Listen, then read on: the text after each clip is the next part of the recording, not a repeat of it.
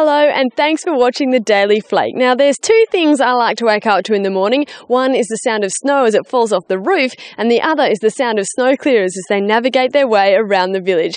Unfortunately, both these things seem to happen at 5:30 in the morning, but I still love them because they mean there's lots of snow around.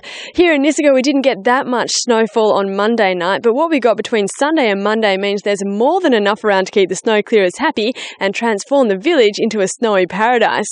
Here in Niseko, not only has the village changed completely, but the mountain is looking a lot more like a Japanese ski resort should.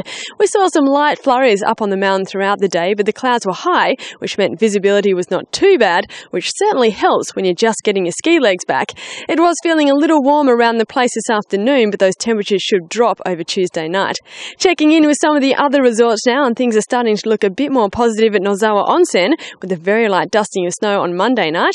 The resort is closed at present, but hopefully will open after some heavier snowfalls, which may head their way this weekend. Furano is also looking nice and white after another top-up on Monday.